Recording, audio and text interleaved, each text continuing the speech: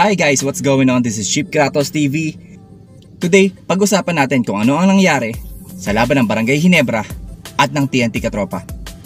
But before that mga kapatid, I want to give a shout out to Gemma Banding, Michael Alvin Balog, JR Macklin, Jordan Ponce, The Adorable, Joseph Camacho, Carlito Bolima, and dito kay Scotty Thompson. Pag-uusapan natin kung sino ang nagsalba sa Barangay Ginebra sa laban nila sa TNT Katropa.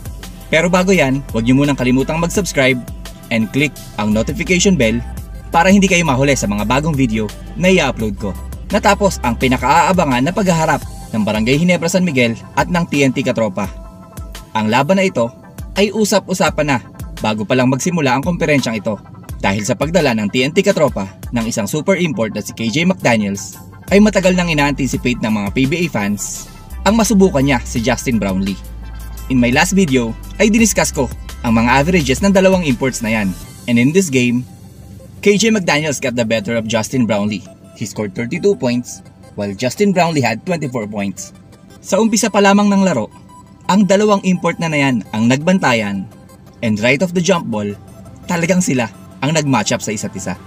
But aside from those imports, napakadaming highlights na naganap na worth mentioning dito sa larong ito. Isa na dyan ang starters ng TNT Katropa kung saan nag-start si David Semerad ahead of Troy Rosario. But for Barangay Ginebra, they also have a surprise starter dito kay Japeth Aguilar. Subalit bago natin pag-usapan yan, pag-usapan muna natin ang mga highlights that worth mentioning para sa TNT Katropa.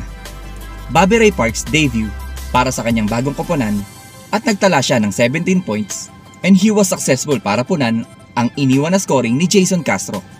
But in this game, it was too obvious that Bobby Ray Parks is still adjusting sa opensa ng TNT Katropa. He had a lot of miscues distributing the ball and positioning sa kanilang opensa. But defensively, nakita na ng ating mga PBA fans ang magagawa ni Bobby Ray Parks para sa koponan ng TNT Katropa. Because Bobby Ray Parks defended 4 positions sa kabuuan ng laro. We saw him defended from point guard to power forward ng Barangay Ginebra. When Barangay Ginebra opted to go to a small ball lineup, itong si Bobby Ray Parks ang kumuha kay Justin Brownlee. Maybe not this game, but asahan ng mga TNT Katropa ang value na nakuha nila dito kay Bobby Ray Parks. Bakit ba napaka-importante ng isang hybrid player na kagaya ni Bobby Ray Parks para sa bawat koponan sa PBA o sa ibang liga? Because the player like Bobby Ray Parks can defend a lot of positions. Hindi mamumroblema ang sinumang coach every time na magsuswitch ang kanilang mga kalaban dahil kahit saang posisyon mapunta ang kanyang defensive assignment ay kayang laruin ng isang hybrid player na kagaya ni Bobby Ray Parks. Ngayon naman ay lumipat tayo sa Barangay Ginebra. Para sa akin, malaking bagay ang ginawang adjustment ni Coach Tim Cone at talagang sinugalan niya na gawing starting 5 si Japeth Aguilar because Japeth Aguilar is the anchor of Barangay Ginebra 2nd unit. And having no choice, Coach Tim Cone decided to put Japeth Aguilar into the 1st unit or starting 5 because of the injury na natamo ni Greg Slaughter. Si Greg Slaughter had thumb sprain injury na tatagal ng 5 to 6 weeks bago pa gumaling. And we might not see Greg Slaughter until Barangay Ginebra go deep into the playoff. But let's talk more about Japeth Aguilar because for me, he is the key sa pagkakapanalo ng Barangay Ginebra kontra sa TNT Katropa. Although hindi natin pwedeng kalimutan at kailangan nating banggitin ang heroic ni Stanley Pringle, L.A. Tenorio, and Justin Brownlee sa larong ito. Subalit the whole game, itong si Japeth Aguilar talaga ang bumuhat sa Barangay Ginebra. Bakit ko nasabing sugal ang ginawa ni Coach Tim Cone na gawing starter itong si Japeth Aguilar? Yan ay sa kadahilanan na itong si Japeth Aguilar ang bumubuhat sa 2nd unit ng Barangay Ginebra sa kanilang 4-game winning streak. Kasama ni Arthur De La Cruz at Jeff Chan, silang tatlo ang talagang inaasahan ni Coach Tim Cone na magpo-provide ng opensa at energy sa 2nd unit ng Ginebra.